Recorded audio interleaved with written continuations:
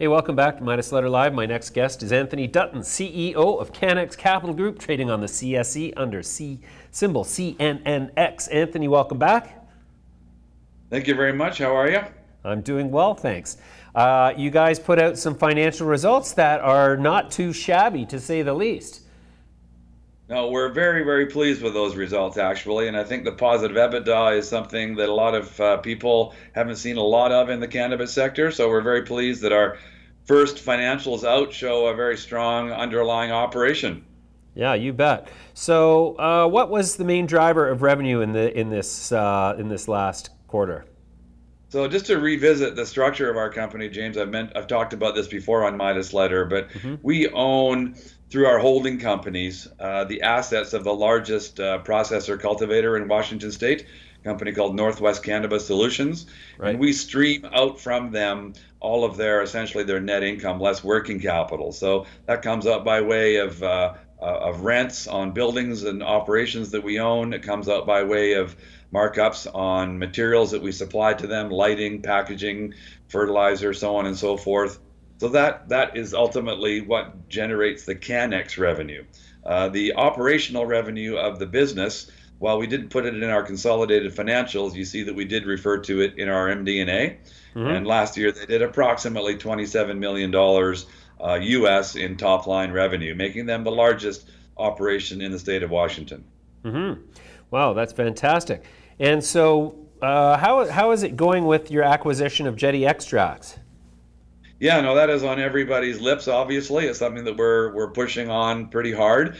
There are no issues other than just the typical things you would expect to see around a complex cross-border transaction. Right. We have good updates, good developments on that, and we hope that we're going to close it by, I would guess here, the end of September. Okay, that's fantastic. We have a tremendous video on the library that we are going to release as soon as that's complete, obviously. So then, yeah, no, I'm looking forward to seeing that. So yeah. I know you guys do phenomenal work. They really enjoyed having you there, by the way. Thank you, thank you. So the last time you raised money was the $48 million financing.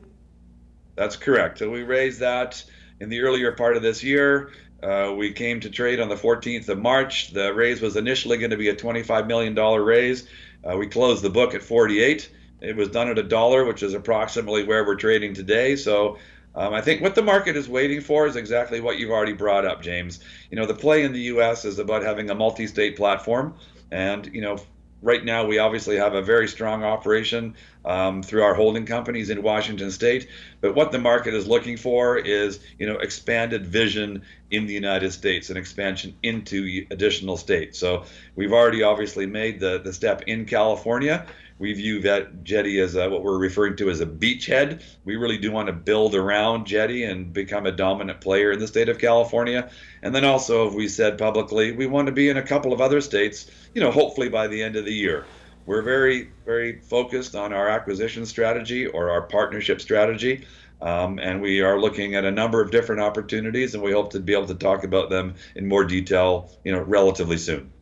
Sure. So tell me, how has Jetty been making out in California? I mean, I know that they were in a sweet spot. They were selling pretty much everything that they were capable of producing, and most of the dispensaries were finding themselves challenged by the new testing regime that came into effect July 1st.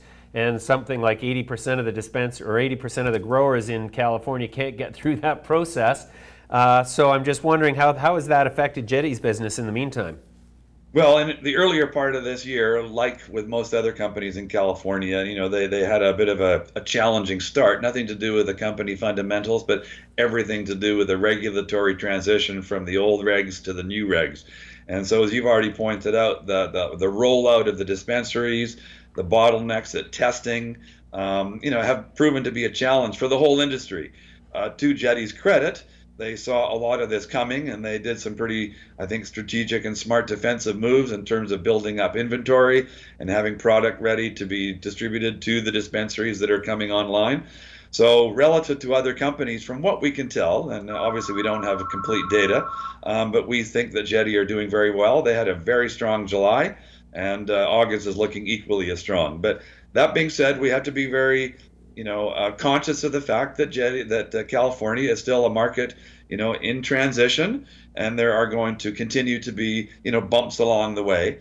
But that being said, they have a very strong brand. They have a loyal following. They have fantastic buy-in from their consumers. So I think long term, Jetty are exceptionally well positioned.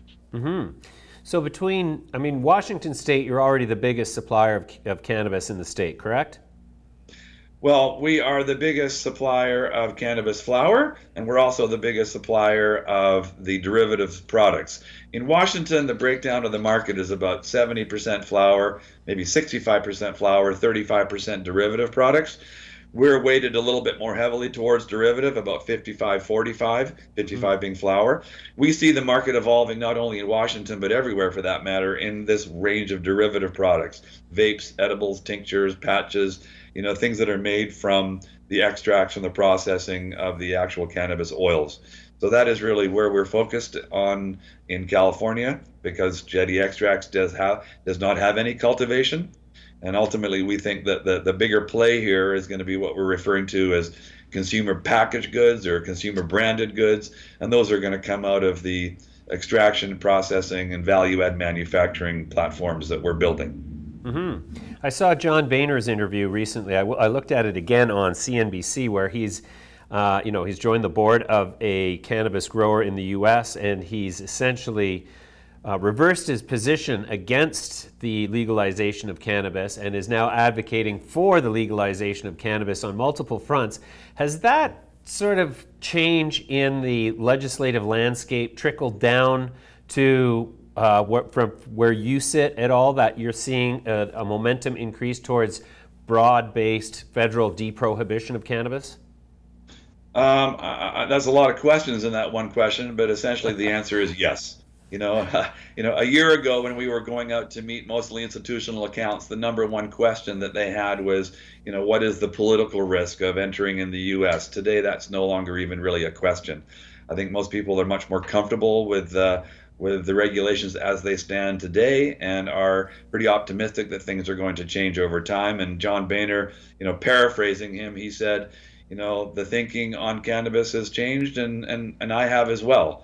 And I think that is kind of reflective of a lot of people in the cannabis sector. And they're, with more education and more understanding, I think they're realizing that this is actually a very vibrant sector. It creates tax revenue. It creates jobs. There's a number of people who are talking about the decrease in things like violent crime, drunk driving, opioid addiction, opioid overdoses. So I think on balance, the net positives of cannabis are far outweighing any kind of negative issues that people still may be focused on. You bet. All right, Anthony, that's a great update. We're going to leave it there for now. We'll come back to you in due course. Thanks for the update. Okay, I'll see you next week. Sounds good. Bye for now. Bye.